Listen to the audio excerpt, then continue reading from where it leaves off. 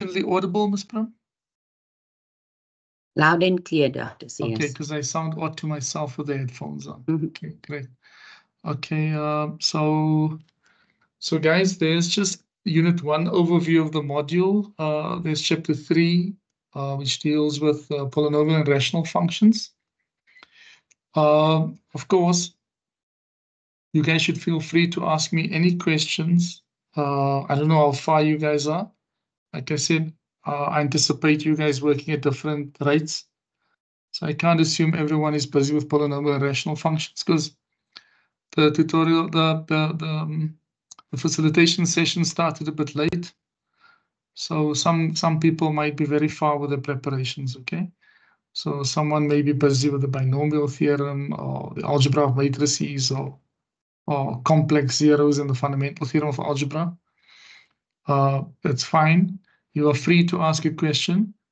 But like I said, the topic that I posted was called the factor theorem and the real zeros of polynomials. Okay. Okay, guys. So I just wanna see. Okay, there's nothing in the chat, so everybody seems to be fine. So what I'll do is I'll stop sharing the learning guide and then go to the whiteboard. Okay, share the whiteboard with you guys. Right. So I trust that you guys can see the whiteboard there.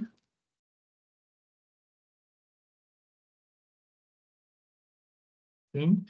So I just want to maybe just take a few steps back before I proceed. I just want to say that the division algorithm,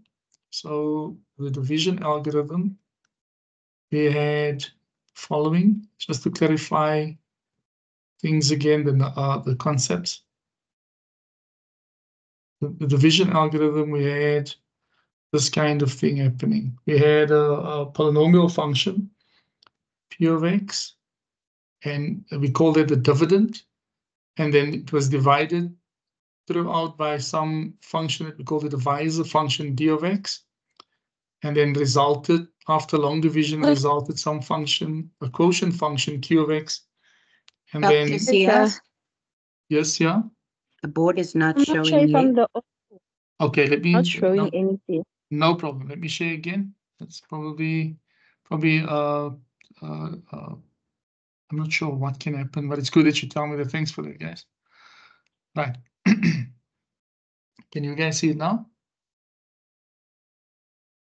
Yes. Great. So I don't know, I did the sharing. I did exactly what I did now. So, but it's okay. But thanks for alerting me to that.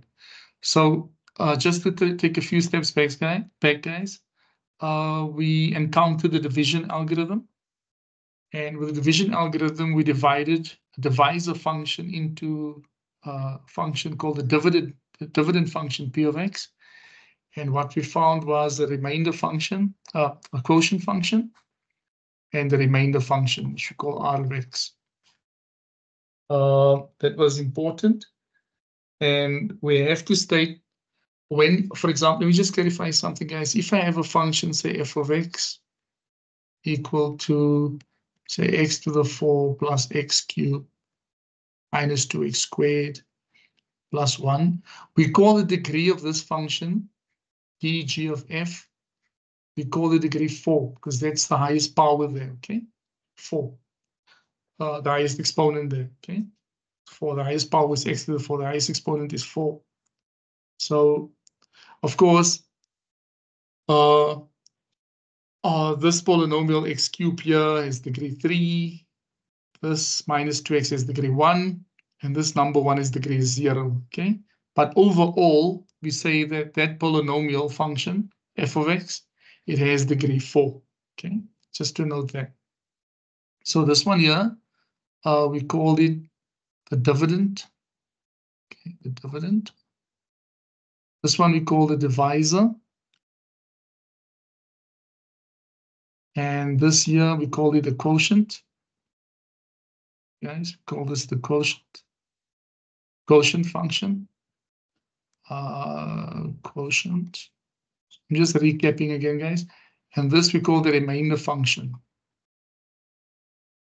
Remainder function. Now, what you must know is that the degree of the remainder function can be 0, or it can be less than the degree of the divisor function. So the remainder function, the degree of the remainder function is less than the degree of the divisor function, or degree of the remainder function can be equal to 0, meaning it's a constant. So every constant has degree 0, okay? Like this number 1, I told you this number 1 has degree 0, okay? So, but overall, the polynomial f of x has degree 4. And it's good. I'll try and do a little proof for you on the factor theorem. So it's important to remember that with the division algorithm, the remainder function r of x has degree 0, or its degree is less than the degree of the divisor function, okay? Right. Right. So I want us to go to the factor theorem. Let me check if there are any questions in the chat. Okay, great. Nothing yet. Okay, I'll just have to go back sometimes. I tend to forget about the chat sometimes. Sorry for that, guys. So if you see me, just keep on writing. I'm not ignoring you. I just tend to forget sometimes. Okay, it's nothing deliberate. So now we come to what we call the factor theorem. So we've dealt with the division theorem. We've dealt with the remainder theorem also, and I'm just going to state the remainder theorem again, just the statement, just to check where we are. Statement. So it's just a recap currently. Statement of the remainder theorem. And we did a few examples, I think 2 examples on it. Statement of the remainder theorem. So if the polynomial, it says, if the polynomial, maybe we can prove it also quickly. I didn't prove it last week. Maybe I can just prove it. If the polynomial p of x, our dividend, is divided by some linear factor, x minus c, so highest power there is x to the 1, highest exponent is 1. C is a constant. Okay, then if you want the remainder, then the remainder is the value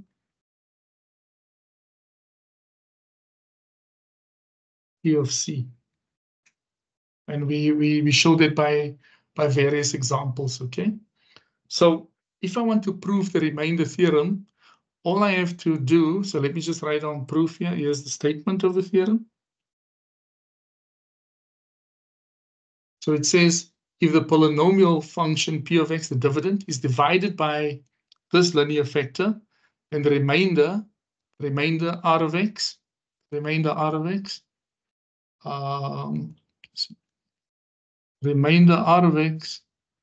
this here, if you want that remainder, you just substitute c in the place of x and evaluate p of c, okay?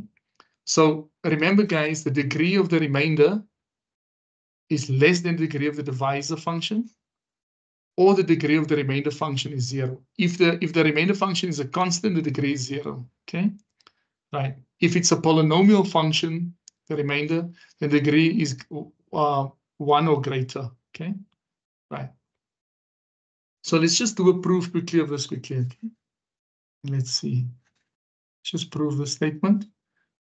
So we start off with a polynomial that is divided by x minus c, okay? Right. So it means that the divisor function, if the divisor in the division algorithm is of that form x minus c for some real number c, then the remainder must be constant. So here, my d of x, I'm dividing by x minus c. I'm dividing that into p of x. So if it's divided by x minus c, so x minus c is the divisor function. And we know that the remainder r of x, the degree must be less, the degree of this one must be less than the degree of the divisor function. And as you guys can see, or it must be 0, right?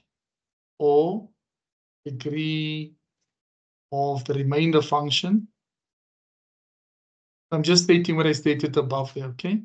Right. Now you can see that the degree of the divisor function is 1. This is x to the 1, right? So we see the degree currently, the degree of x minus c, the divisor function, is equal to 1 because the highest exponent is 1. Therefore, thus the degree of the remainder function must be less than that, so it must be equal to 0 because it's less than, we already found that it was less than the degree of the divisor. Divisor is x minus c, there's degree 1. So what number is the first number that's less than 1? Well, the lowest value that the degree can assume in this case of the remainder is 0, okay? It's either less than the degree of the divisor or it's 0. The degree of the divisor is 1, therefore the degree of the remainder function must be 0. Okay, right. So, and then we can call it a constant because it means that the remainder is some constant, The degree of a constant is 0. We established that, right? So suppose the remainder is some number r, which has degree 0, okay? Every constant number has degree 0. Then we can write from the division algorithm, we can write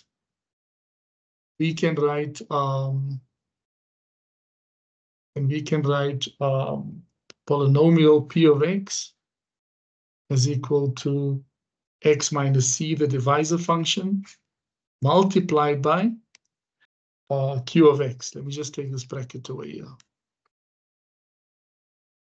Multiplied by q of x.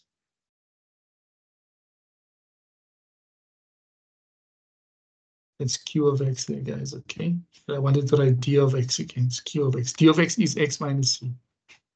So plus your remainder r. Dr. Sears? Okay.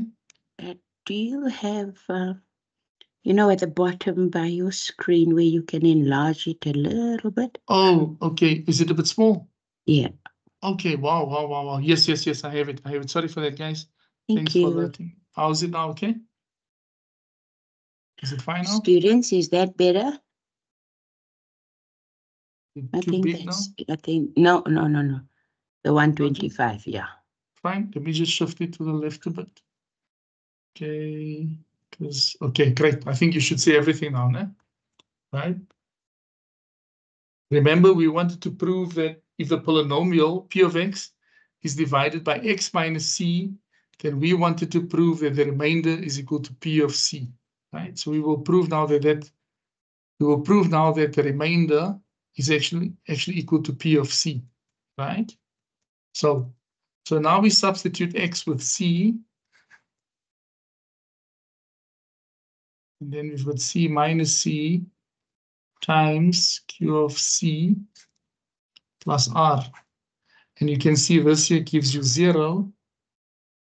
So therefore, p of c is indeed the value of p at c is indeed the remainder, because we suppose there for it to be some constant, since the degree of the divisor function in this case was 1, it meant that the degree of the remainder has to be 0, and therefore we chose it as a constant r. And then we just put things together, and we had our division algorithm. This is our division algorithm. Of course, if we substitute in the place of x, we put c, this becomes 0, and you remain with r. So there is what we have for the remainder. P of c is equal to r, which is what we wanted to prove. So it says if the polynomial p of x is divided by some linear function x minus c, then the remainder is the value p of c, which is what we got, okay? Where r of x is equal to r. Okay, great. Okay, guys, any questions there, guys? Any questions on the proof?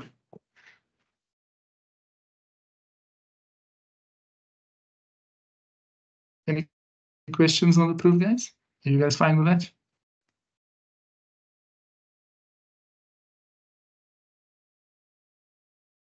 Right.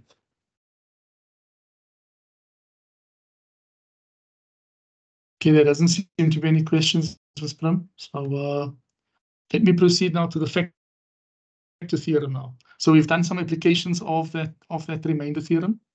We've done applications last Saturday on it. So let me go back to the factor theorem and let's try and prove that one also and do some applications before we go to the real zeros of polynomials. So the factor theorem states the following.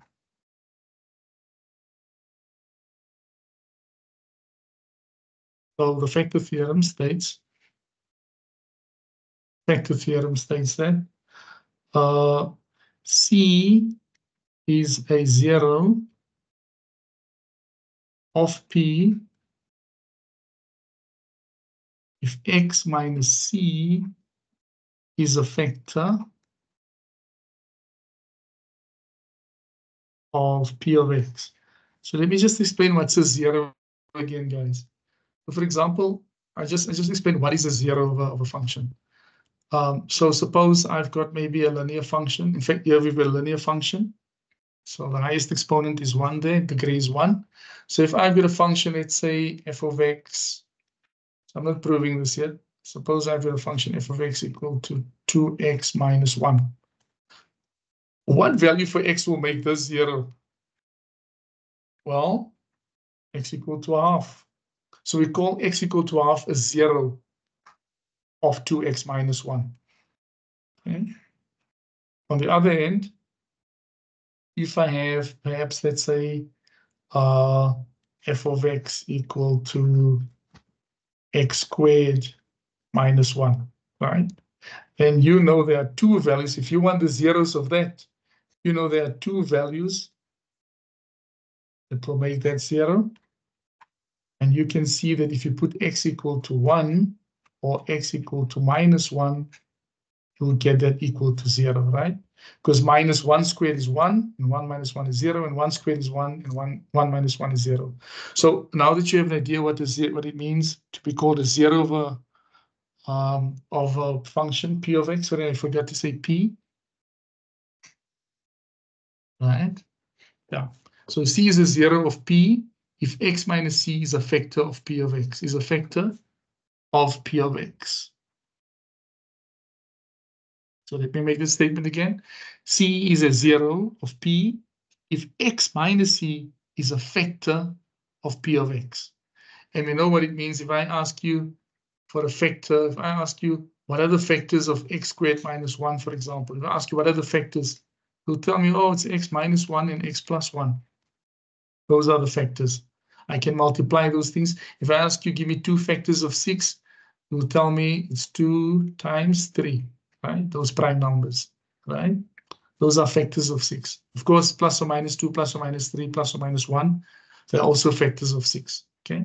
In this case, the factors of x squared plus 1 is x minus 1 and x plus 1, right? So we've encountered the notion of a 0 and of a factor now, okay? So let's go back to that proof now of the factor theorem. Let's just do the proof of the factor theorem, okay? I should have done these notes on the side, but it's fine. So let's try and prove that theorem. So we know what's a 0 now. So it's that value of x that when you substitute it into the function in the place of x, you'll get that function value equal to 0, right? That's what happens there.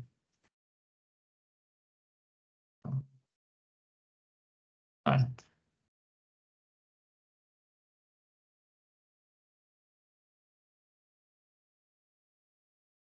So let's see that. So let's prove this now. And then we'll do 1 or 2 applications. So the proof. So C is a 0 of P if x minus C is a factor of P of x. So let's see. So the proof. So suppose we could write P of x as equal to x minus c, because we say that c is a 0, right? So if p of x, so this is just an explanation, guys. If p of x factors as, this is just an illustration, I've already covered this, but it's fine. It's just an illustration.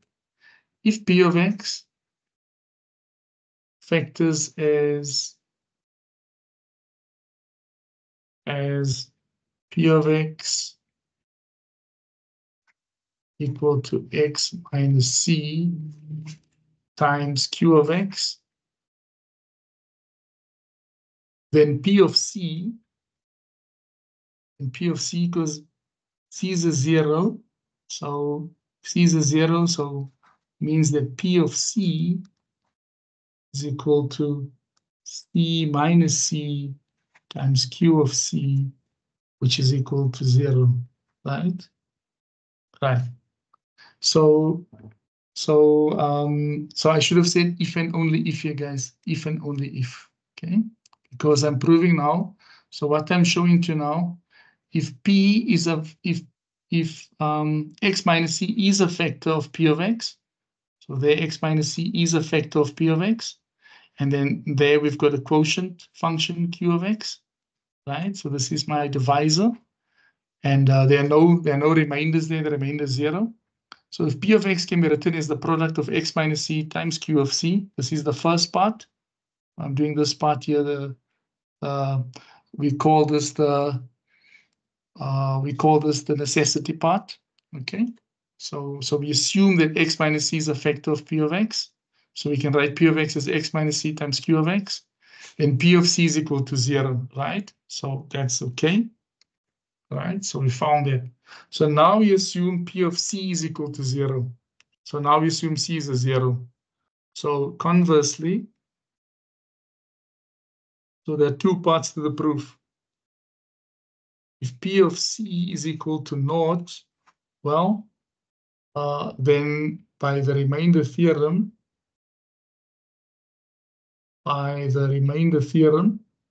let me call it RT, guys, the remainder theorem, but you can't do this in the exam now, okay? Then by the remainder theorem, p of x is equal to x minus c times q of x plus 0, right? So if p of c is equal to 0, then by the remainder theorem, right? Remember, p of c is the remainder. And if p of c is equal to 0, we found that p of c is the remainder. Just go back to that. Dr. Yes. Okay. Apologies. Just wondering if you've seen in the chat box of okay, where is the q of x coming from? Okay. Yeah. Well, remember we said that when we have a factor, so for example, so let me just clarify that for you guys. Remember from the theorems that we did.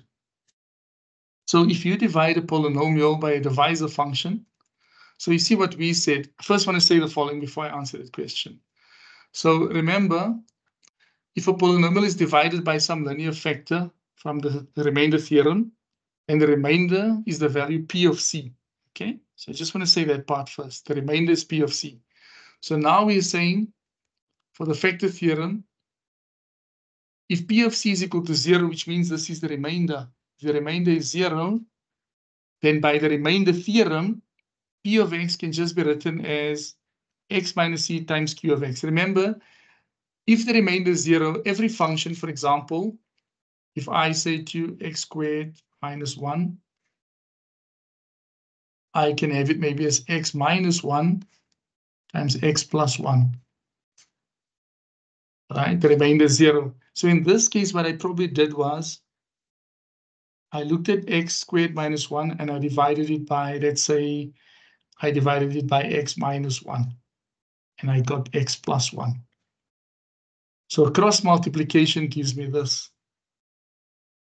Now, this here is my divisor function. my d of x, and this one is my q of x, my quotient function. So every dividend, p of x, if you divide it by a divisor function, x minus 1, it will either have a quotient function qx plus 1 plus some remainder. But because here our remainder is 0, as we stated, all we have is just x minus c times q of x. This is my divisor x minus c, and q of x is my quotient function. So that when the remainder is 0, like in this case here, it always has some quotient multiplied by some divisor function. The remainder is 0. So if you look at the onset, how we started, you could have asked me, where does this q of x also come from? Yeah. Right? So what the division algorithm says is that if you have some function p of x, you divide it by d of x, you will always multiply by some function q of x, always exists, plus some remainder. Sometimes this remainder is a constant, the degree is less than the degree of the divisor function, or 0. Okay, so you'll always have this kind of scenario. For our proof, this remainder happened to be 0, the proof that we're doing now for the factor theorem.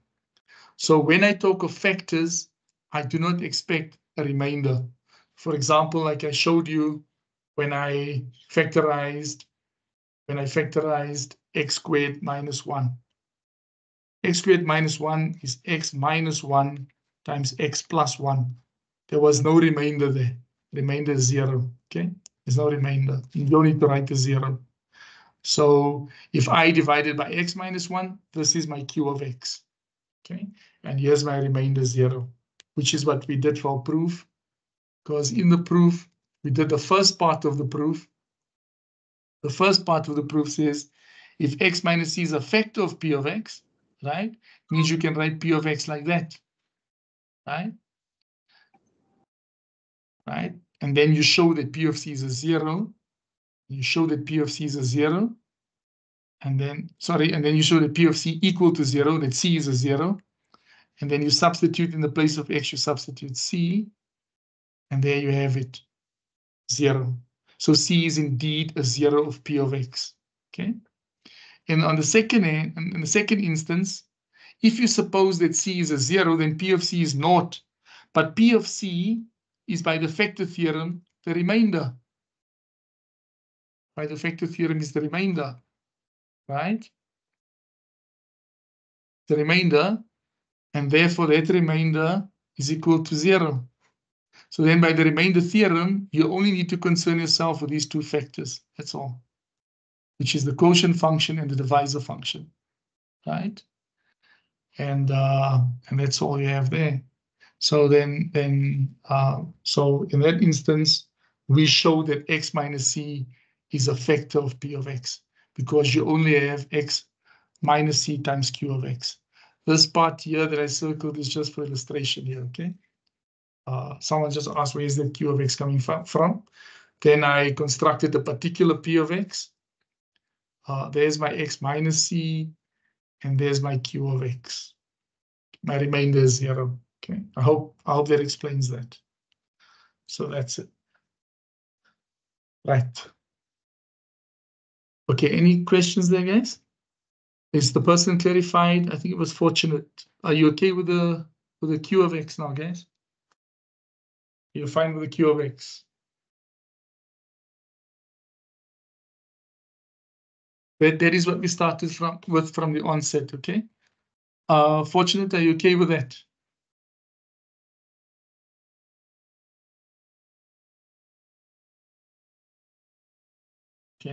Okay, great. So you must just remember the remainder theorem, the division algorithm, the remainder theorem, and then now we have the factor theorem. So the factor theorem says if c is a 0 of p, meaning that p of c is equal to 0, then x minus c is a factor of p of x. And it says that if x minus c is a factor of p of x, then c is a 0 of p. So that statement goes two ways, the factor theorem. It says if c is a 0 of p, then x minus c is a factor of p of x. If x minus c is a factor of x, then p of c equal to 0. Okay, that's what it says. Okay. Right. So there are two aspects to that proof, okay? Right, just go back to the whiteboard again. So let's do an example quickly to illustrate that, guys. So let's just do an example there. And from the old edition that I have, it's example 5. It's example 5 from the 6th edition, yeah. It's from the 6th edition. It's from the 6th edition. Right, so it goes like this. Goes like this. It says that you must bear in mind that result now. Let P of x equal to x cubed minus 7x plus 6. Okay, so that's what we have. It's a dividend function. Right, they say show that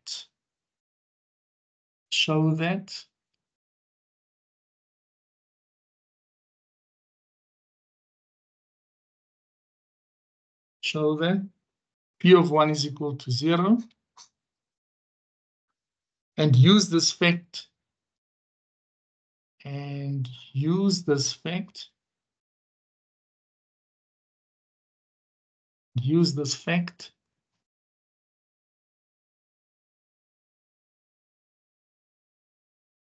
to factor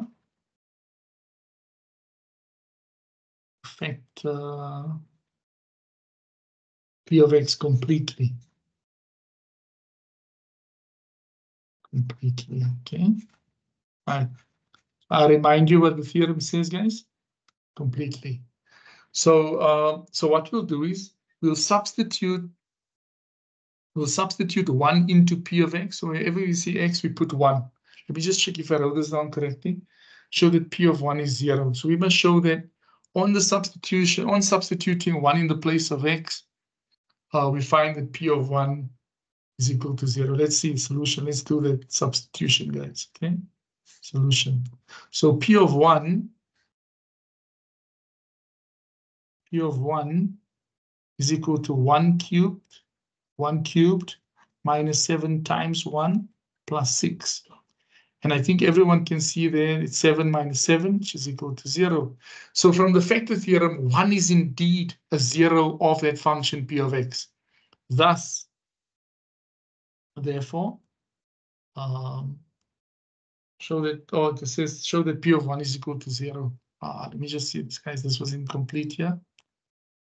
Show that P of 1 equal to 0,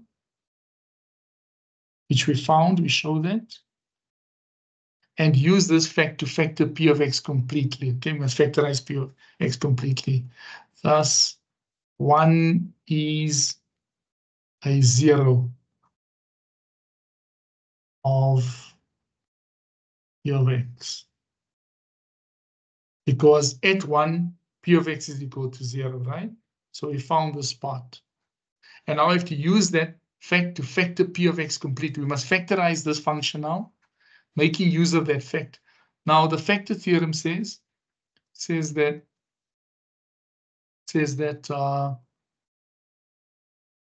C is 0 if and only if x minus c is a factor. C is a0, C is a0, C is a0. Sorry guys, I forgot to write a0. C is a 0 of P.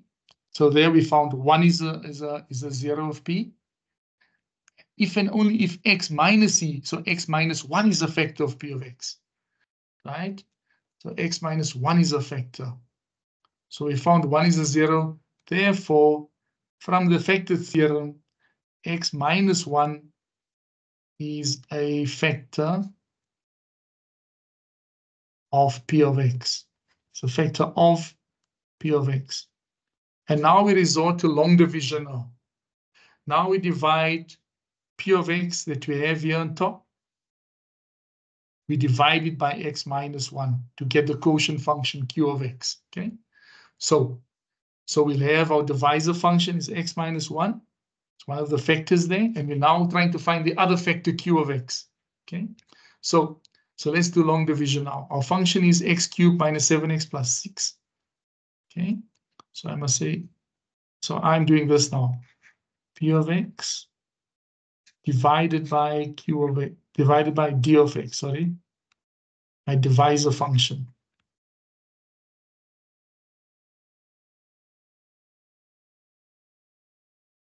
And this is x cubed minus 7x plus 6 divided by the factor x minus 1, which is my divisor function now. And this is how we're going to write it. This is how we're going to write it. We'll do long division now. And this is how we approach the concept that you guys will remember, okay? Right. So now we divide this by x minus 1. So we're now trying to find our q of x. Okay, we need to find q of x because we want to write this in this form. We want to be able to write p of x as d of x times q of x. That's what we want to do. Of course, the remainder is 0 because we see x minus 1 is a factor of p of x. Right. So now what we do is we divide the power, this power x to the 1 into that power x cubed. And you see it goes in there x squared times. Right? Because x times x squared is x cubed. And now we multiply x by x squared and minus 1 by x squared. We have x cubed minus x squared. That's what we have, okay? Let me just allow some space here, guys. Maybe just not to confuse you guys, but I just want to write this, allow some space here for that x squared factor. So let me just write it a bit further apart. 7x plus 6, yeah. 7x plus 6. So now, like I said, I multiply x squared by x, and I multiply x squared by minus 1. So I've got x cubed, and minus 1 times x squared, it's minus x squared. Now I subtract the bottom terms from the top terms. So the sign changes, the signs change here. Change of signs. Change of signs, okay? Right, change of signs. So I'm doing a subtraction now, guys. Let's see. And we'll probably have to bring down that minus 7x. We'll have to probably bring it down also, okay? Right. So now I'm subtracting x cubed minus x cubed is 0. And then, well, we have a minus 7x there, okay? We have a minus 7x. I should write the minus closer to that, actually, to be fair. Minus 7x. And then the signs change here now. The signs change. So I've got x squared. And I bring the 7x, the minus 7x, I bring it down now. And then I start everything over again. It's like an algorithm, okay? Just repeat, the process repeats itself. So now I ask myself, how many times does x go into, how many times does this x here, I'll show you now, guys. How many times does this x here go into x cubed? Right? Oh, sorry, I got that, sorry. Let's just rephrase that. Let me rephrase that, okay, guys? The question is, how many times does this x go into x squared here? Okay, well, it goes in there x times. And now we multiply again by that and by that. So we multiply each of x and minus 1 by x again. I'll repeat the process. So now I multiply x by x. We already finished the x squared and minus 1 by x. Okay, let's see what we have. So now we have x times x is x squared. And then x times minus 1 is minus x. And again, I subtract, the signs change now. So I've got x squared minus x squared. And now this becomes a positive and this becomes a negative. Okay, but when I do that, so this becomes, the sign changes here. So I'm left with minus 6x. Then I can bring down the 6 there. I bring down the 6. bring it down. Now I ask myself again. So there was a positive 6, I bring it down. Now I ask myself again, how many times does this x divide into minus 6x? Well, there, minus 6 times. And then I multiply minus 6 by x and by x minus 1. Okay. I multiply the minus 6 with x, this x here. We just erase this here, guys. So it's like an algorithm, like I said, it repeats itself. This is what we did on Saturday most of the time, okay? So you'll see the process repeats itself. It's just a judicious division with the highest power, with the other highest power, the divisor power. So now we multiply out. So we multiply this by that, and we also multiply this by that. So 6 times x is 6x, and then minus 6 times minus 1 is plus 6. That was x minus 1, eh? Let me just see, I'm missing something here. It's plus 6. Okay, then there appears to be a problem somewhere. Let me just see, guys, if I did this correctly here. This goes in the x squared minus x. I'm subtracting minus 6. I'll bring that down. Goes in the minus 6. Oh, I forgot this here, guys. Remember here, guys, minus 6 times x is minus 6x. Yeah. And then minus 1 times minus 6 is plus 6. And if you subtract all those, you get 0. Okay. So there's no remainder. So therefore, after doing this, the quotient is x squared. Q of x is x squared plus x minus 6. Okay. So thus far, now a cross multiplication will give you, I'm not done yet. Cross multiplication will give you minus x cubed minus 7x plus 6. This here is my d of x, and here is my q of x. Right? This here is my d of x.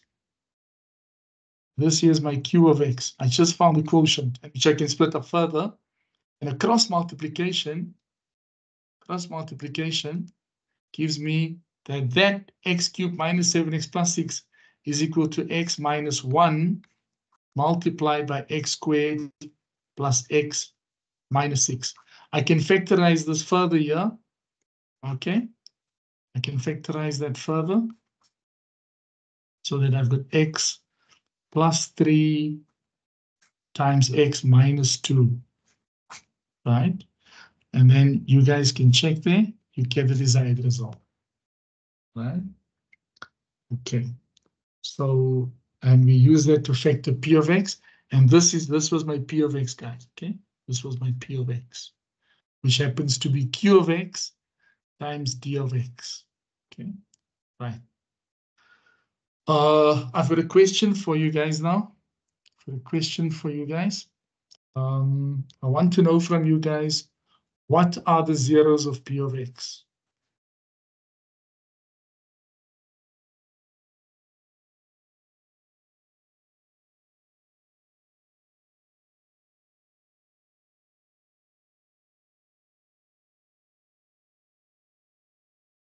Right. What are all the zeros of p of x? Okay. Right. Let's see quickly. Right. Ms. Prum, it's just a question, but I think it's something that you normally answer at the end regarding recordings, okay? Yeah, it's fine. Guys, those questions on recordings, Ms. Prum deals with those questions, but I think she'll address that soon, okay? Nzalama. Okay. I think on that question that they have asked, Okay, the zeros. Yeah, so since we have the factors, we can equate each and every factor equals to 0. So it simply means that the x will be equals to 1, x equals to minus 3, and x equals to 2. Great. It says Zalama, ne? Yeah. It says that if you have, now we've completely factorized or factored the polynomial p of x, and we ended up with sorry guys, x plus 3, x minus 2, because we had to factor the quadratic again. And what he says, put this equal to 0 now. Then he says, therefore, he says x minus 1 equal to 0, or x plus 3 equal to 0, or x minus 2 equal to 0. That's what he's saying. So he says if you want the zeros, equate each of those three factors to 0. Therefore, the 1, 0, which we already know, it's x equal to 1. We started off with that one. That's how we were able to do the long division. Or x equal to -3, or x equal to 2. Great, that's what he's saying. So there are my zeros for that polynomial function. Okay. Right. Thanks for that, Nzalama. Thanks for that. Ms. Prim? Oh, okay, Lerato also had it, I think. Yeah, great. Okay, thanks, Lerato. Right, good. So I think, I don't think there are, oh, there's a -6. Oh, thanks for that. Oh, Neil corrected me there. Thanks, Neil. The -6x, thanks for that. Okay. Guys, Neil was just correcting me on this blunder that I committed here, so I saw that now. Yeah, this is the blunder that I committed somewhere when I was incorrectly multiplying -6 with x, okay? Great, thanks for that, Neil. I see that now, okay? Okay, so Tian, there will be a recording, and Ms. Prum will address those issues of recordings, okay? Great. So let's proceed to another example related to the factor theorem. So we will now be finding a polynomial with specified zeros, and then we'll go on to the real zeros of polynomials, okay? So let's just go onto the whiteboard again. Just do one more example on the factor theorem, and then you guys should be fine with it, okay? So let's just call this, I think from my book, it's called, from the 6th edition that I'm using, it's called example 6.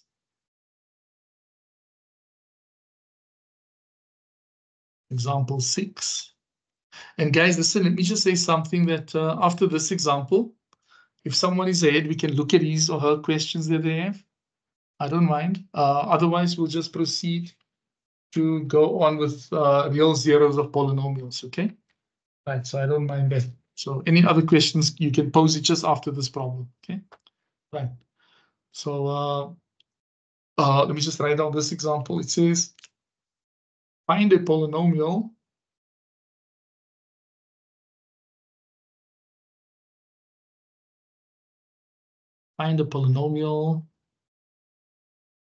of degree 4. So the polynomial is degree 4. Of degree 4. So it means that the highest power there is x to the 4. I don't know what the coefficient is, but we know that the highest power is x to the 4. Okay, that has zeros.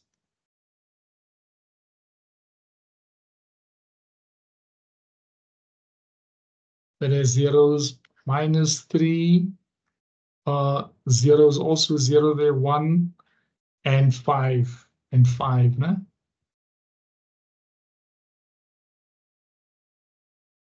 Right. So find a polynomial of degree 4 that has zeros -1, 0, 1, and 5.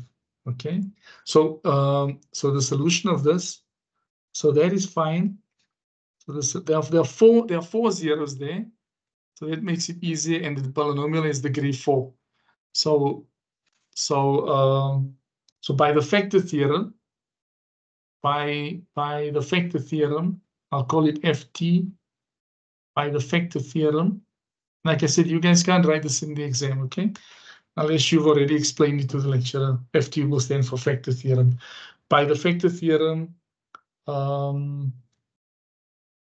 we'll have x minus -3 is a factor. We'll have x minus 0 is a factor. We'll also have x minus 1 is a factor. And we'll also have x minus 5 as a factor. right? They are all factors. All factors of the required polynomial. They are all factors of the required polynomial.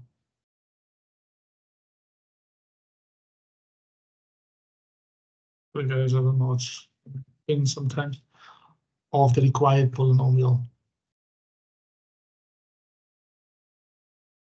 Of the required P of X. Okay. Polynomial, that's okay.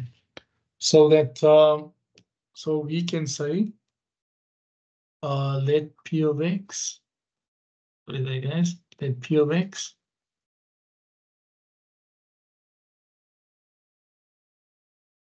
equal to, now this is X plus 3, this is X, this remains the same, this remains the same. So P of X will be X plus 3 times X minus 1 times X minus 5 times X minus 1. The order doesn't really matter because multiplication is commutative, times X minus 5. Can you guys just multiply that out, guys, and see what you get there? Multiply all those things out. Can you guys just multiply and see what you get? See if you agree with them. So this is just a nice test for you quickly. So they have X to the 4. They have X to the 4 minus 3X cubed. You guys can just confirm. Minus 13X squared plus 15X. There's one possible polynomial, okay? Plus 15X. This here. Plus 15X. Right. So that's what there's no constant there, okay? So it's X to the 4 minus 3X squared minus 13X squared plus 15X.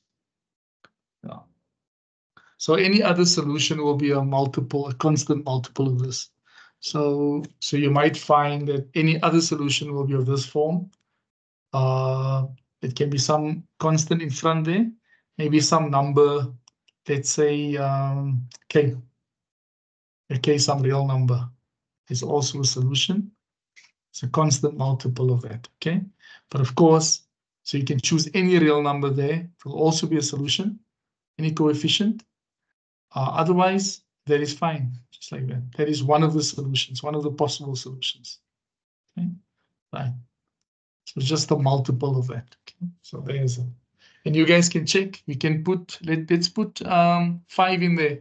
Let's test 5 quickly. Let's test 5.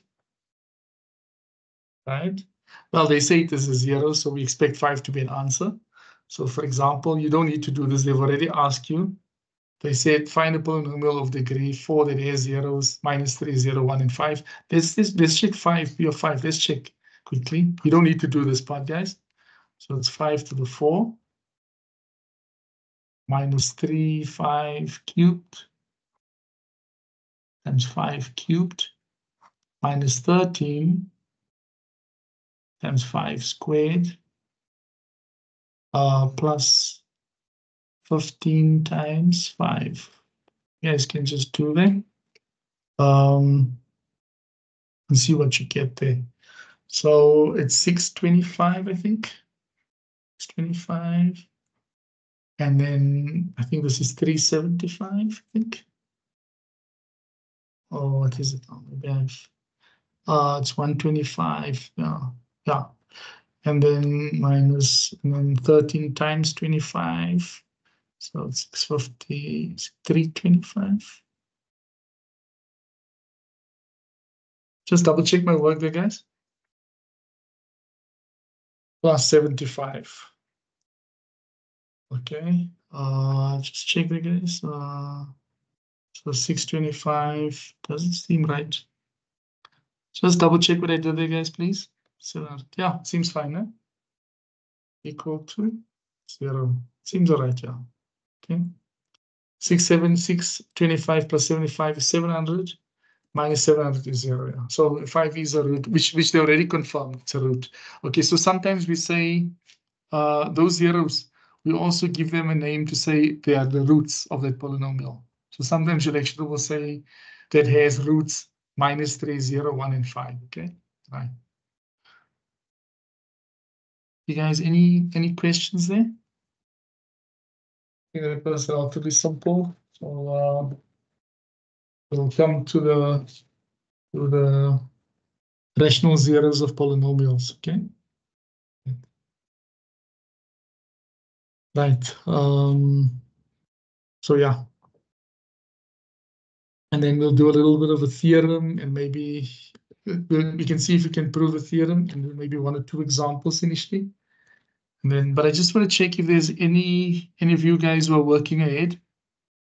There's a question maybe that you wanted to ask me, maybe in complex numbers or trigonometry or linear algebra. Okay. Anything that you might be betting with, guys? Okay, doesn't appear to be anything. Okay, so that's fine then.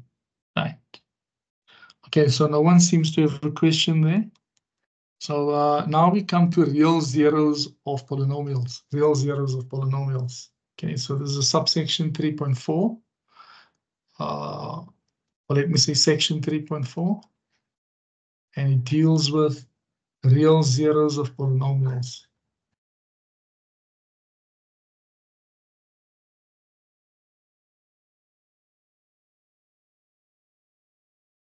Real zeros of polynomials. Sorry for that, guys. Okay.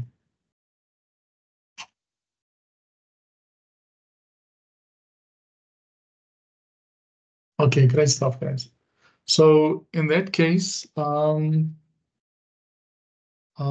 consider a polynomial of linear factors composed of linear factors, and we multiply it out, and then we just want to see what is happening, what can we deduce from that polynomial, and then we'll state the theorem.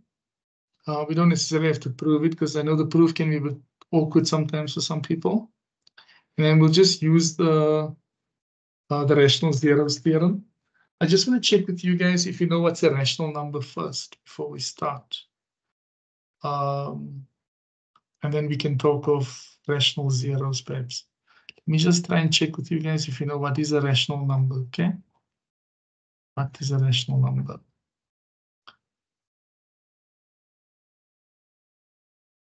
Right. This wasn't well drawn. Ah. Okay, guys, any one of you want to tell me what is a rational number?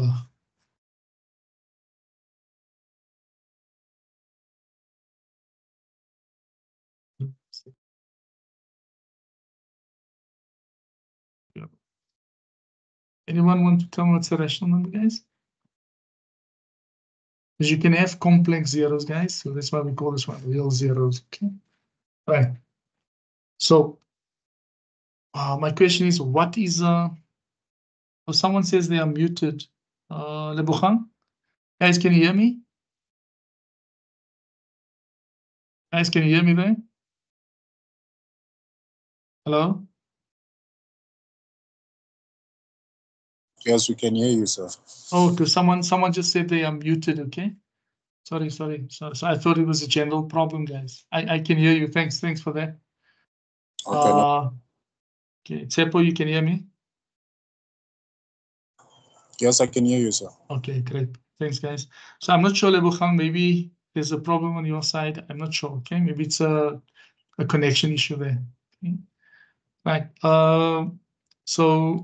So people, of course, my question was, what is a rational number? Is there anyone that would like to venture an answer? Because I will talk now of rational zeros also. What is a rational number?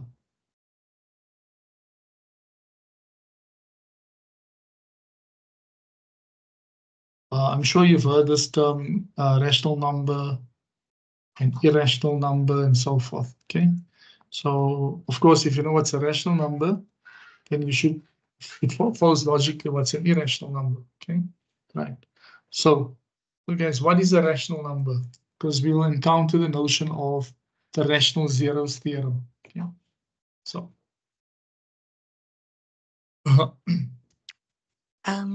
I can try. Okay, I'm not great. really No sure problem. No problem. Who's speaking how. now? I was saying Oh, Lerato. Lerato. Okay, Lerato. I'm not really sure how to define it properly, but I would say integers and numbers that can also be written as simple fractions.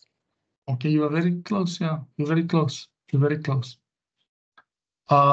Maybe just one refinement that's absent there. Okay. Okay, I think you are 90-something% there.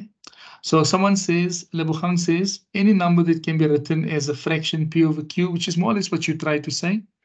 So so in the chat box, in the chat there, Lebuchang says, any number that can be written as p over q. Let me just see what else he says there. As a fraction p over q, but there are two points missing there. There are 2 points missing there. He says any number that can be written as a fraction p over q. Okay, that's sort of nearly there, but I think Lerato said something more. She said something more. What must p and q be, guys? What must p and q be? Lerato, I think you mentioned it. Oh, yeah. Okay. Madzimbalala. Okay. M. Madzimbalala says p and q must be integers. Then there's one more refinement missing. So rational number r. Say. So this is not the remainder. This is a rational number. A rational number. So I call it R, okay? Rational number R, say. So here's a rational number. This is not the remainder now, it's a rational number. So here R denotes a rational number. It can be written as P over Q, where P and Q, they belong to the integers. So they're integers, like P and Q are integers like -1, 2, 300, -500, -4, -20, 10. So P and Q are integers. And then there's one more condition missing. There's one more condition missing. Q must not be 0. Thanks, Madzimbalala. He says, also Mapoto says Q cannot be equal to 0. Great, thanks, guys. Great, there's the refinement. Also, Q cannot equate to 0. Otherwise, if it was the case, you'll have an undefined number, okay? So Q must not be equal to 0. So a rational number R is a number that can be written as P over Q, where both P and Q are integers, and the denominator Q is not equal to 0, right? So that's it. Thanks for that, guys. Good. So let us just do a simple multiplication now and say some things about certain factors of the say certain things about the constant term, okay, that will come up. So I think that's important, so then you guys can see. And then there's a nice proof on that, but I'm not going to do the proof. So let me just write down. So we call this rational zeros of polynomials. So now we have a subsection. Doctor's here. Okay, great. Sorry, are you writing? No, I'm about to start. Is your last writing P/Q? Yeah, P/Q, yes, my last. And there I said, I haven't started yet. And there I said, P and Q are element of some, we call that the integers. They should know this notation. Okay, can you write something on the board? Because we're all confused if we can see. Okay. I'm writing now rational zeros of polynomials. So I said the real zeros. And now I'm saying, writing? Yeah, I'm busy writing, yeah. Okay, then we can't see. Okay, great. Now maybe it's a network thing, né? From my side, perhaps. Okay, let me then share the screen again, guys. Sorry for that. It's good. Thanks for that, guys. Thanks for alerting me, because I was just going to talk to myself here.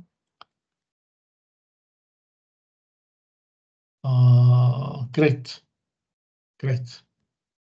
Are you able to see that now, guys? Yes. Great stuff. Yes. Great. Yes. Okay. So that's what the people said. Three or two people said. A rational number, I call it R. So it's not the remainder in this context.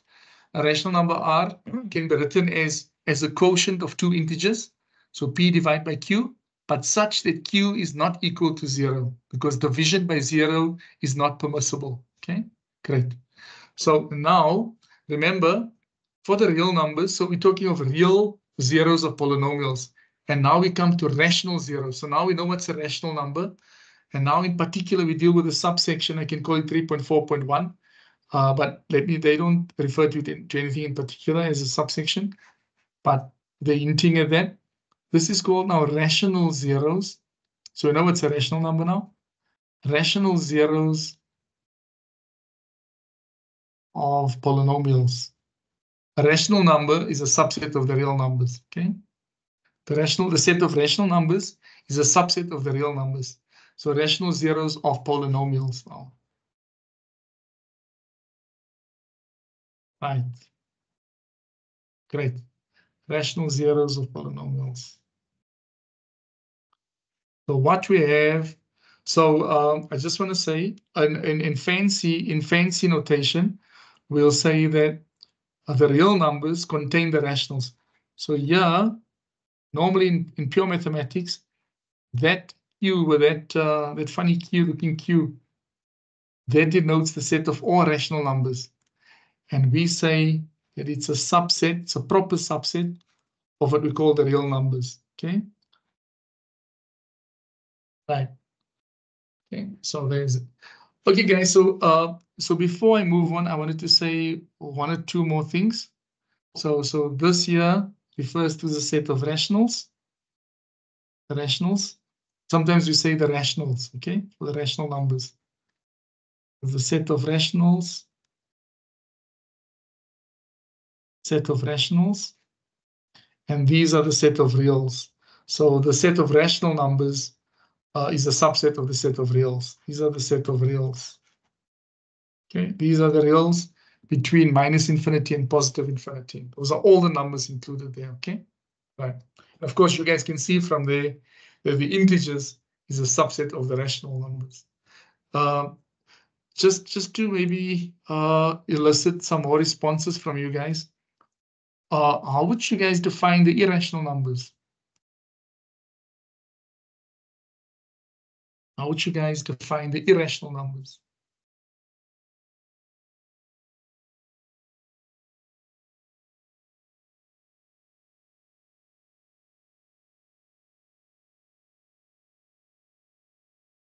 How would you define the irrational numbers, guys?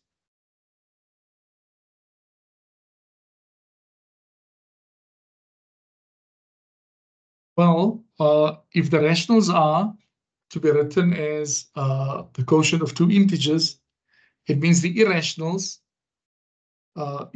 can't be written. Irrational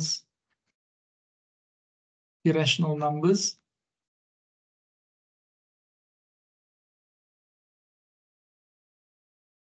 cannot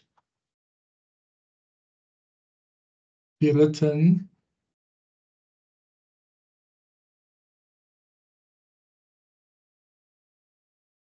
as P over Q. So you can't find two integers.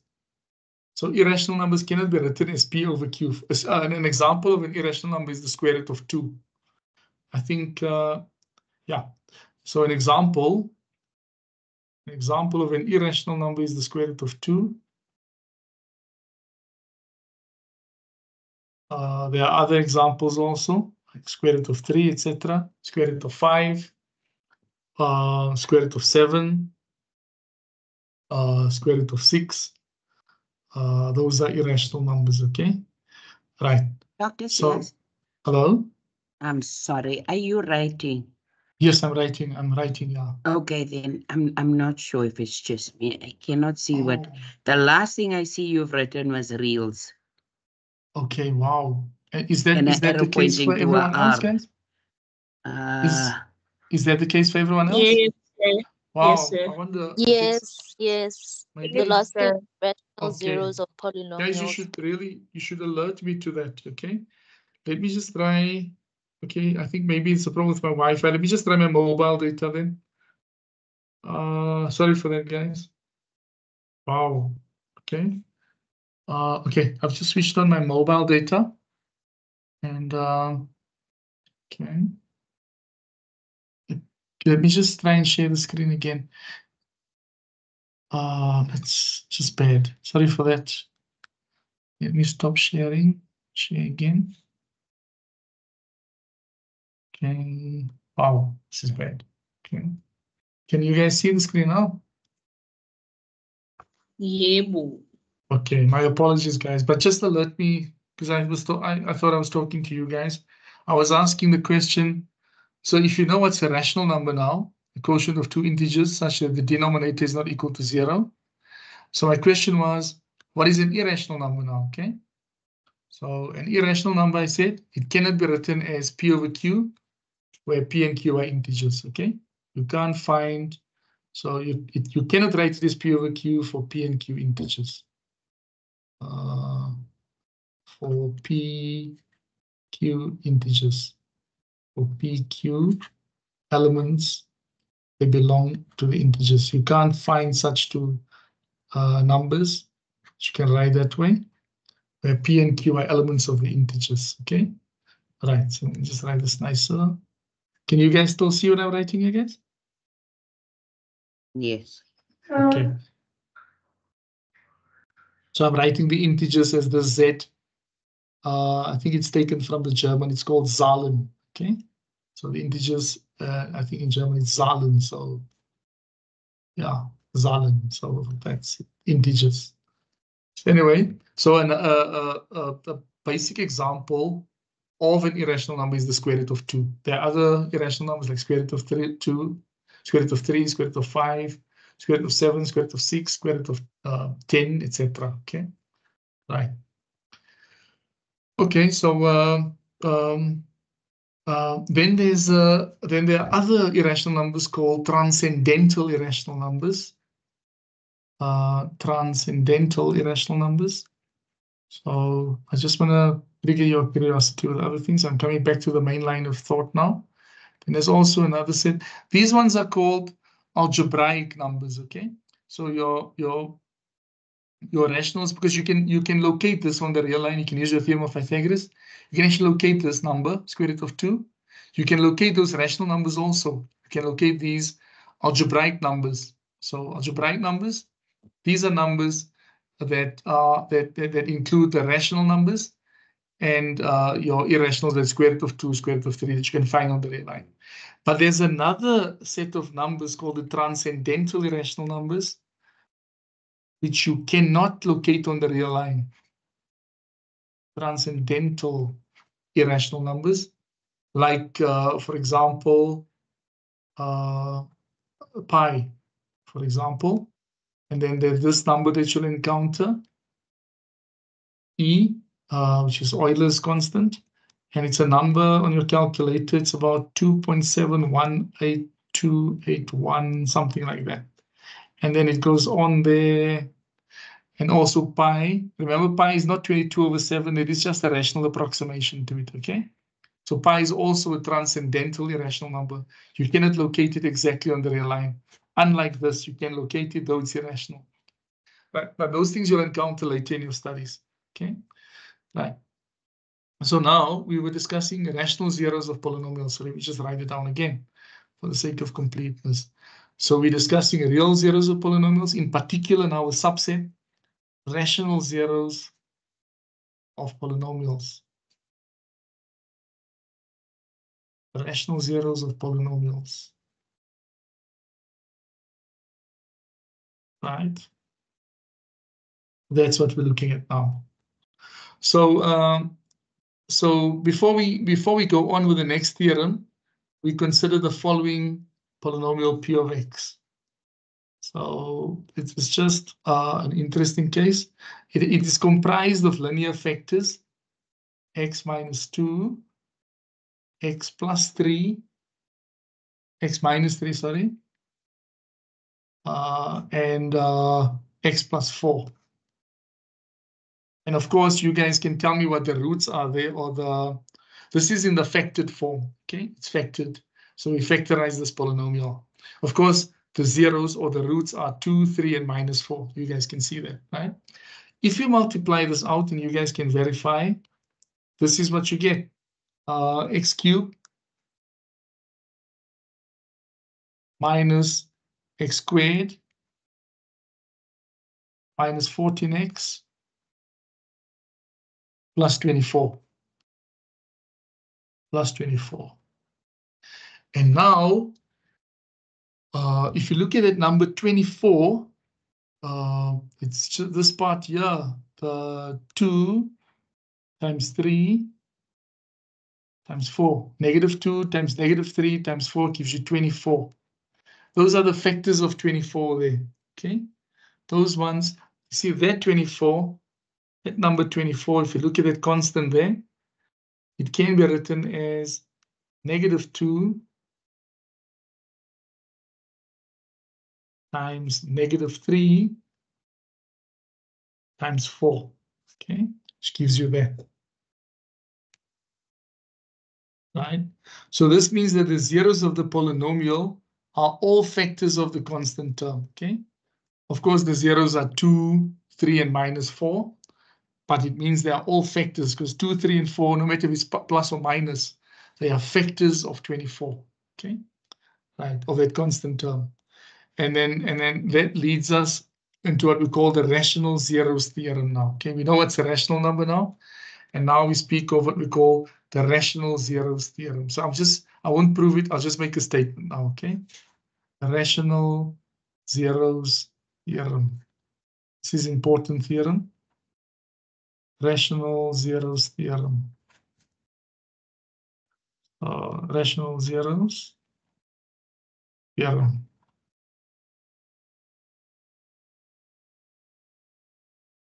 Right. So the rational zeros theorem, what does it say? It says if the polynomial p of x, and I'll explain these things for you. If the polynomial p of x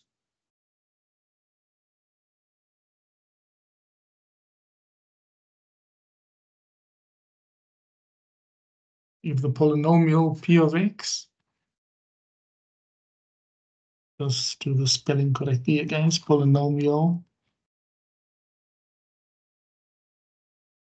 Ms. Prim, you can see my screen, eh? Can you guys see my screen there?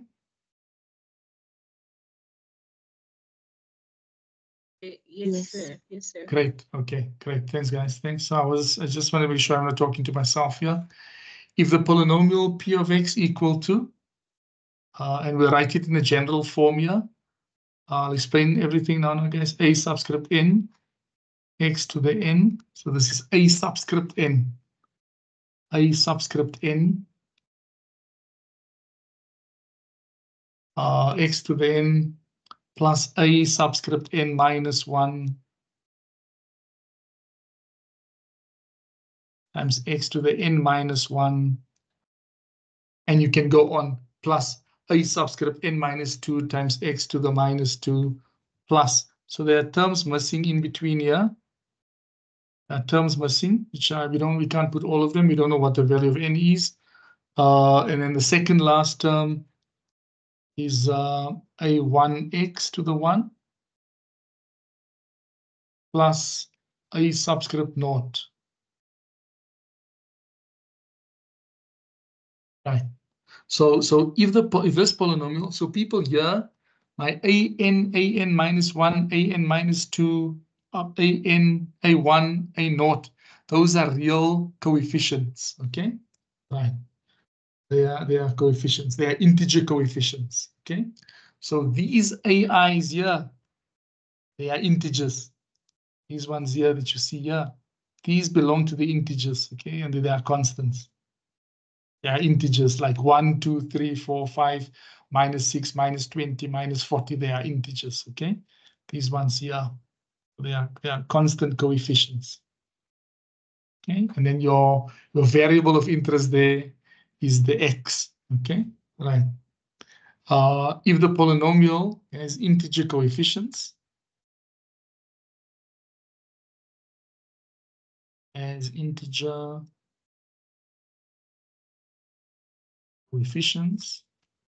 why this pen is so delayed?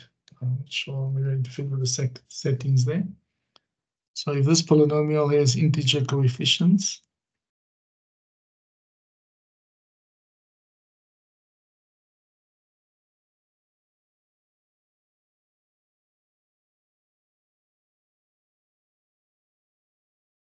right?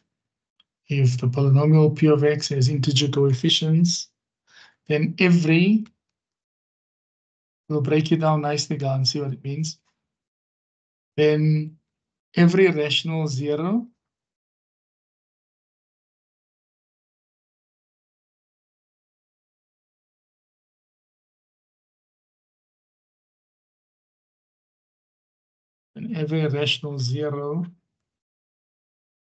of p of that polynomial p is of the form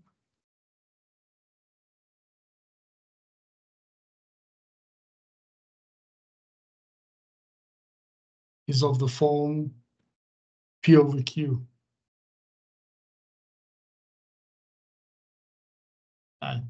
Is of that form p over q.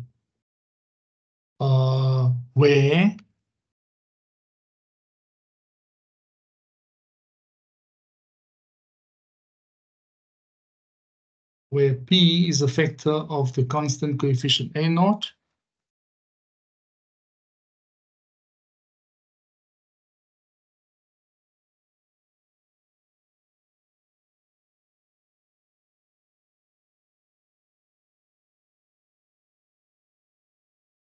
where p is a factor of the constant coefficient a naught, a subscript naught, and q,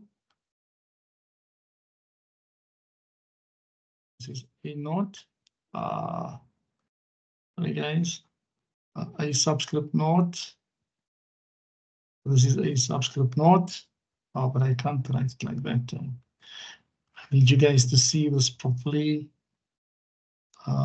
A naught, and q is a factor of the leading coefficient an, and q is a factor of an. We call this the leading coefficient because the highest power is attached to that one, x to the n. Good. Okay, guys. So it says the rational zeros theorem says if the polynomial p of x equal to, and I've explained those an's, an minus 1, a1, a naught, those are integer coefficients, okay? They're constants.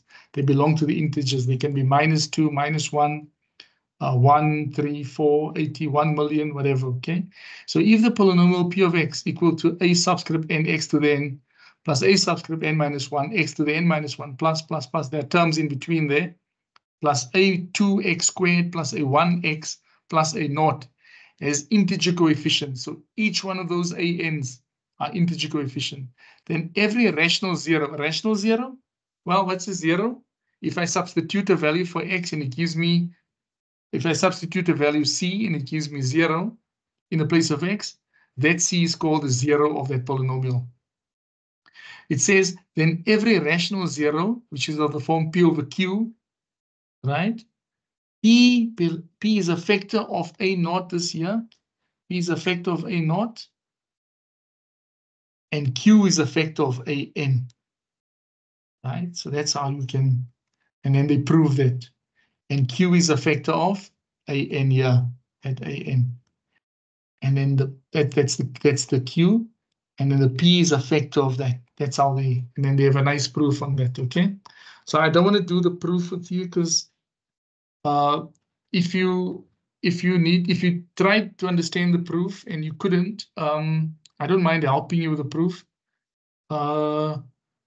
But I want you guys also to check with the lecturer concerned how important some of these theorems are. I just proved now and again a theorem that I feel is nice, quite nice for you to understand.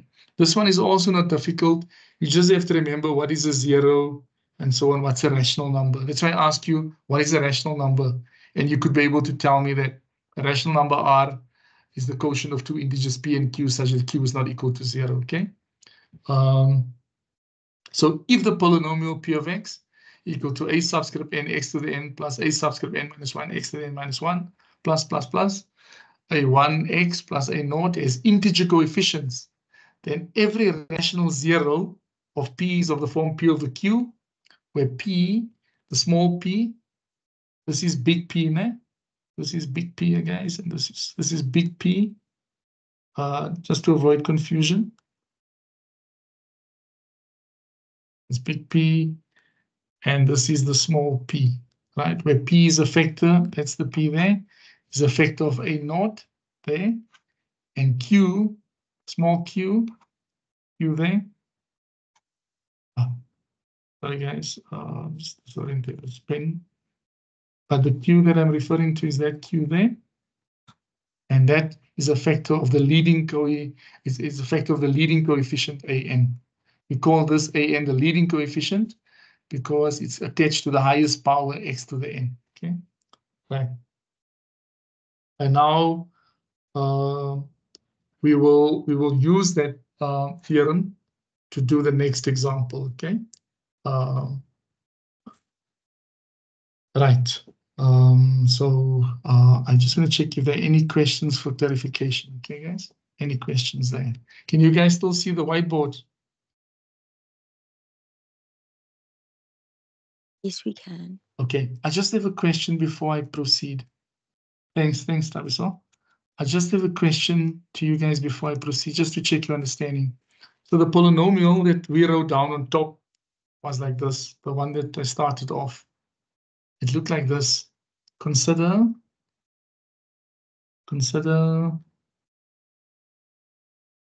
P of X. Consider P of X equal to the one that I just multiplied out on top, x cubed minus x squared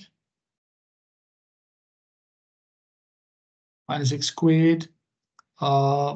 14x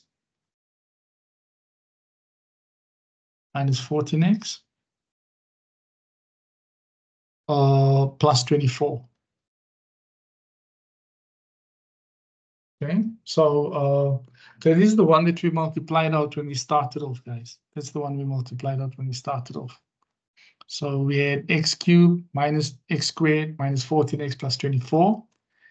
And then we established that the zeros there, the 2, 3, and 4, the minus 2, minus 3, 4, we established that those numbers are factors of 24, the constant coefficient there, okay? Right. So I wanted to ask you, in this context, what is n equal to? What is n equal to? What is, so we wrote P of X is equal to an x to the n. On the y, this pins plus, and then we wrote it plus an minus 1, an minus 1, x to the n minus 1. X to the n minus 1, plus, hey guys, there's some delay here with this writing, plus, so I just want to check your understanding of this notation. Then you can go on an minus 2, where we didn't go that far, a minus 2, x to the n minus 2,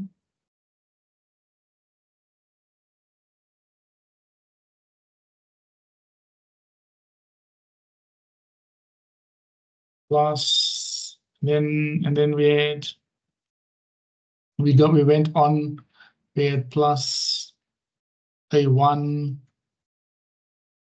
x to the 1 plus a naught plus a naught. Okay. There's my a naught there. Okay, great. Okay, guys.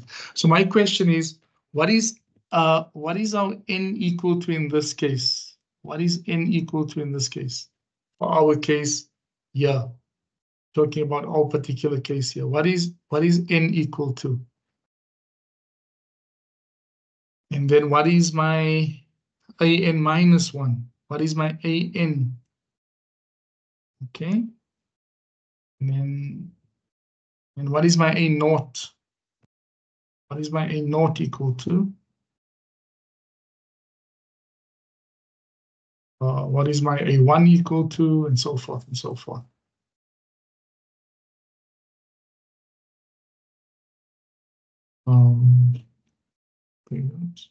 Let's see how you guys will answer that. Okay. So what is a naught? What is a1? A1, and what is a2? A2. So a naught, a1, a2, and a3. Let's see. A subscript 3. So I just want you to make sense of that abstract writing now. I wanted to have a sense from you guys. What is my a naught? What is my a1 in our context for that polynomial x cubed minus x squared minus 14x plus 24? What would you say? What is a 1? What is a naught for us? Okay. Let me just go back to the whiteboard. Can anyone tell me what is n equal to for our case here? What is our n equal to? I think everyone can see that n is equal to 3, right, guys? N is 3, right? And you can see the coefficient attached to it is 1. It's 1 times x cubed, right? And you can also see that a2 is minus 1 for us. A2 is minus 1 for us, okay? Right? And a1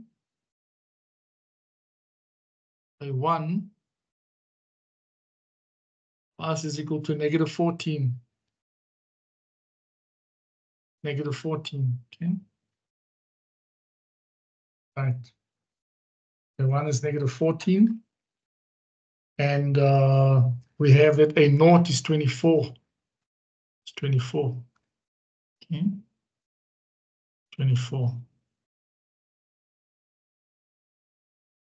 Right, so that's how it works. So our n is equal to 3. So a3 is equal to 1. A2 is equal to minus 1. A3 is minus 14. And sorry, a1 is minus 14. A naught is 24. A3 is 1. Okay, so n is equal to 3. That's my highest power there, x cubed. Okay, so I was just trying to maybe make you guys understand the general form on top p of x equal to a subscript n x to the n. Okay, just wanted you to understand that. So we are dealing with integer coefficients there. Okay, those are all integers that I wrote down there, minus 1, minus 14, 24, and so forth. Right, so that was the gist of that. Right, n equal to 3, great. Okay, thanks, Neil. Thanks, Tapisol. Okay, great. Okay, guys, let me just see. Then the other thing I wanted to, so that theorem says that if you have a polynomial p of x equal to a subscript n x to the n plus a1 x plus a naught, if they have integer coefficients, then every rational zero of p is of the form p over q, where p is a factor of the constant coefficient, a subscript naught, and q is a factor of the leading coefficient, a subscript n. So that's important. So I want us to look at example 1 quickly, and maybe just get that one off us, and then we can proceed. So I'm going to write down example 1 based on that rational zeros theorem. Okay, so let's just write down example 1. based on that. So this is based on real zeros of polynomials.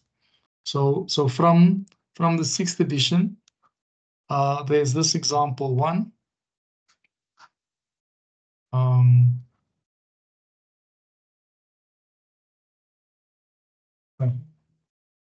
Is example 1. Can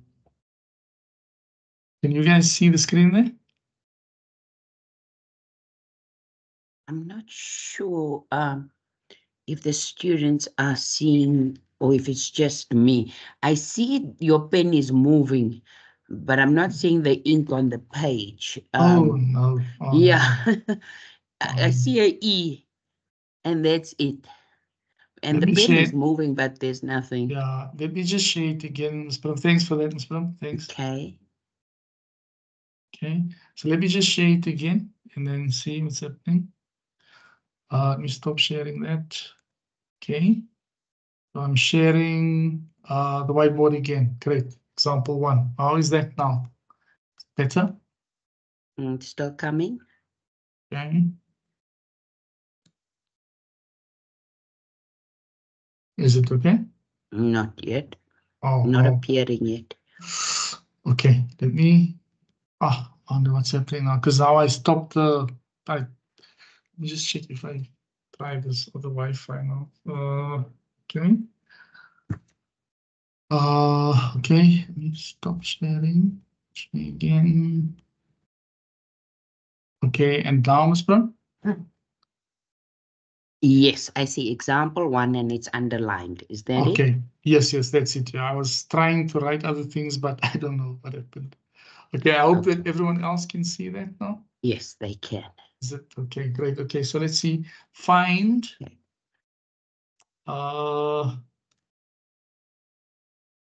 find the rational zeros of.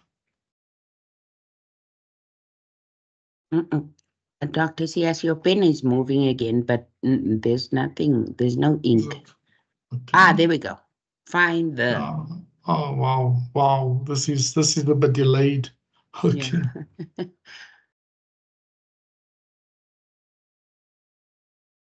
Find the rational. Oh, so now I'm writing on top of it because it's also coming slow from my side. I don't know. I'm also having a problem now with this. That's why it's written like that. Can you see? Because I have to check it out. I probably have to replace this, but it's fine. I'll check it out. Okay. Have to get a new pen. Then find the. Okay, so it says find the rational zeros.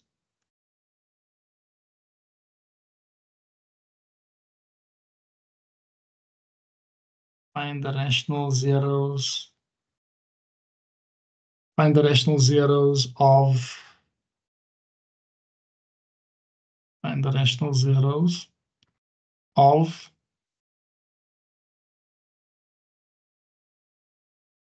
I'll just have a quick discussion on it because this is painful now. Find the rational zeros of P of X.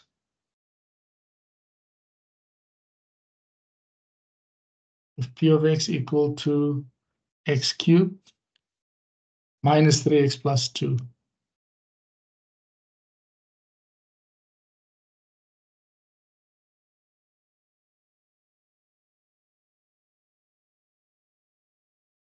Okay, guys, right. I just want to have a quick talk about that.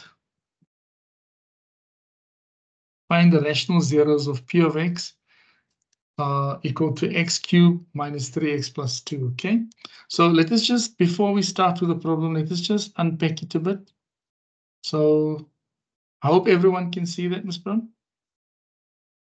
Yes, it does come a little bit a few seconds after you've written, but it does appear. So that's I'm having the same issue, and then I write on top of other things. I don't know. Yeah, but it does come just a few minutes later. Then it appears. Yeah, but then a few seconds. Yeah, but then I'd forgotten what I wrote. You see. Oh my. Okay, so let's see. Okay, just a quick discussion. Just a quick discussion. Find the rational zeros of this. So I'll give them a guideline how to solve this. I won't do it yet, okay? So let's go back to the theorem. So the theorem said, let me just go up. The theorem stated the rational zeros theorem. So let me just underline it. It's very important, this theorem. It's saying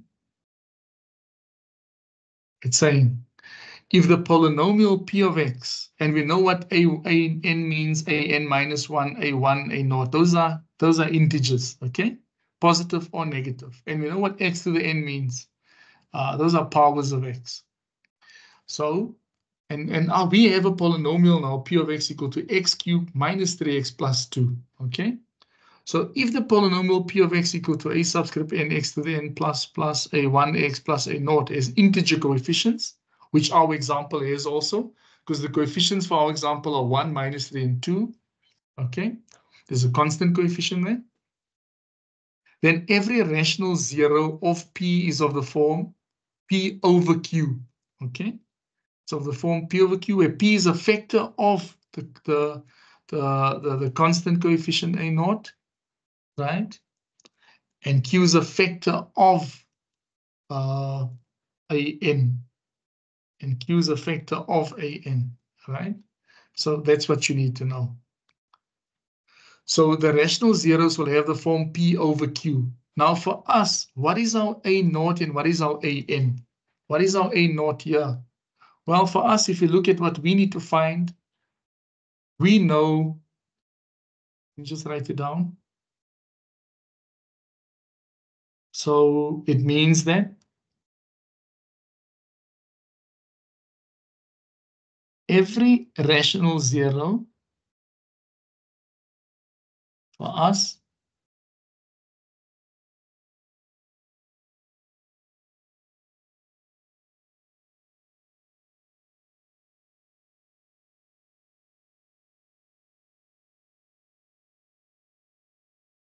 oh, this is really bad.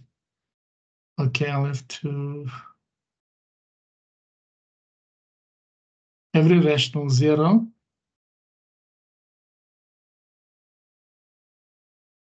so every rational zero is of the form p over q.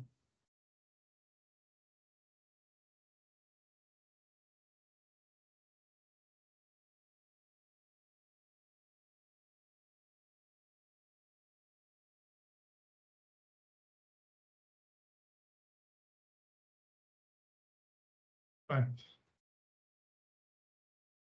So that's how delayed it is on my side. Okay, I suspect I must change this point now. Okay. Anyway, guys, so I just wanted to say there that our p over q is 2 over 3. So we have to look at all those factors of 2 and 3 there, okay? So the form 2 over 3, right? Let me see, it's 2 and 1, sorry, 2 and 1. So we look at factors. So we look at factors here. So remember, P will be a factor of this. And Q, according to that theorem, Q is a factor of this here. There's a 1 there in front, right? And the factors of 2 are plus or minus 2, right? Plus or minus 2, and plus or minus 1 also. And the factors of 1 are plus or minus 1. So these are all the factors that we'll consider. Right. So it will be of that form, P over Q, okay? Right. So the rational zeros of P are 1, plus or minus 1, plus or minus 2, okay? That's what you have there. So since the leading coefficient is 1, any rational zero must be a divisor of the constant term 2, right? So the possible rational zeros are plus or minus 1 and plus or minus 2. And then all you have to do is to check plus or minus 1 when you substitute it in here, when you substitute it in the polynomial function in the place of x. So what you will do is you'll put in there, you'll first put, right, you'll first put minus 1, get p minus 1, put -1 in the place of x, then you'll put 1, +1, then you'll put -2 and check p of -2, and then you'll check p of 2. And then in that way, you'll see which one of those values gives you p of x equal to 0, okay? Those ones that give you p of x equal to 0, when you substitute that constant number in the place of x, those ones will give you, in fact, they will be the roots, or they will be the zeros of that polynomial. So for example, so according to the theorem, I must check the factors here, +or -1, +or -2. And for the constant term here, it's +or -1. Now, of course, if you say P over Q, this will be 2, will be +or -2 divided by +or -1. Right? And then you'll test each of those. You'll test each of those numbers, okay? Right. That's what you'll do there. So your rational will be of that form, +or -2 over +or -1. And you can see you'll just get an integer, okay? You'll just get +or -2. And then you'll also check +or -1, okay? That's what you'll do there. So the other factors of 2 are, +or -1. So it's +or -2. The other factors are +or -1. Sorry guys, this is taking time. So I'm looking at the factors of 2 on top, and Q's factors remain the same, +or -1, according to the theorem. And the possibilities that you'll get, of course, the possibilities that you'll get are these possibilities. So what you'll do is, these are the final possibilities, +or -1 from here, +or -2 from there. And you'll see that you'll substitute every time in P of X, you substitute P of 1, see if you get 0. P of -1, see if you get 0. P of 2, see if you get 0. P of -2, see if you get 0. If we substitute P of 2, let's see what we get, guys. Quickly. Let's just substitute P of 2. Well, it's 2 cubed minus 3 times 2 is 8 minus 6 plus 2. So it's 2 cubed minus 3 times 2. So we get 4. So it can't be 2. Okay? Right. Let's substitute -2 now. Let's substitute -2 and see. P of -2. It's -2 cubed, which is -8. -3 times -2 is 6. So it's -2 plus 2 is 0. So -2 is a 0 if you substitute in there. So I would say when you substitute in there, the one that gives you the 0 is actually -2. Right? And then we can try -1. Let's try -1. If you substitute -1 in there, P of -1 is -1 cubed, which is -1. Minus times a minus is a plus. So it's 4 minus 1 is 3. 3 plus 2 is 5. So -1 is not a 0. We know that -2 is. Let's try 1 now. Let's try 1 in there. So now I want to put 1 in there. 1 cube is 1. Minus 3 times 1. So it's 1 minus 3 is -2 plus 2 is 0. So the two zeros that I found, guys, were 1 and -2. Okay? Right. So that's what you have to do there. You just have to remember what this theorem says. P over Q. And we wrote down P over Q here. I'll show you. We wrote down P over Q here. We wrote it down here. And we wrote it down here. Whatever, guys. We wrote it down. Initially, we wrote it down, but we could see that ultimately it just reduced. We wrote it down here. And also we wrote it down. But we saw that that ultimately leads to +or -1, +or -2. Okay. And then we substitute those ones into the original polynomial and see which ones gives you 0. Okay. Which ones give you 0. Right. Okay, guys, any questions there? Sorry for this pen, or I don't know what's happening here, guys. Any questions there? So that was the rational zeros theorem, okay? Or the rational zeros theorem. Just have to remember that part, okay? Right. Any questions there, guys?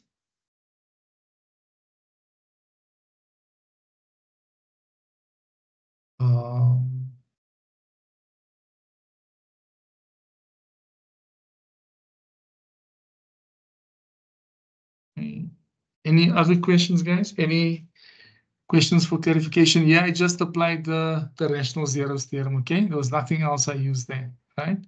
Sorry for my pen, guys. I'll try and